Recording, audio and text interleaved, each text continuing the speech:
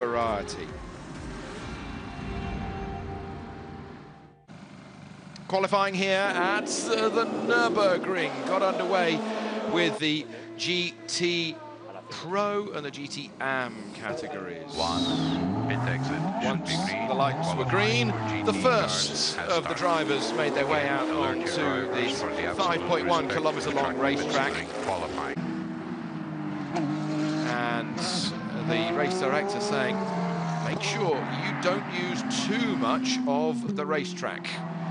In the end, it was a good run by the number 77 Porsche. That got second in GTE Am, but it was the number 98 Aston Martin, Dalana, Lamy and Lauda that took pole in GTE Am. The number 91 Porsche was going well, Richard Leeds, Fred Makovici, but it was pipped towards the end of the session by the number 95, the Dane Train Team Sorensen car, but at home it was Porsche with number 92, Michael Christensen, Kevin Estra, who celebrated in the garage. Pole for them in GTE Pro with the brand new 911. Then the calm before the storm. Pit exit should be green. And as it was green for the LMP1 and LMP2 cars, please remind your drivers they were all a bit too polite on who was going to go out on the racetrack first. It was, though, the number 8 Toyota that went out first from the number 2 Porsche to have a good, clean view of the racetrack. And then this terrifying moment with the Alpine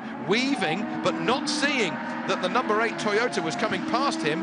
And that Alpine, I suspect when you look at the internet in about an hour's time, it will have been hauled unceremoniously through the steward's office, with the result slapping it up the backside as it leaves the room. In LMP2, tremendous battle, but eventually it was taken by the number 26 G-Drive car.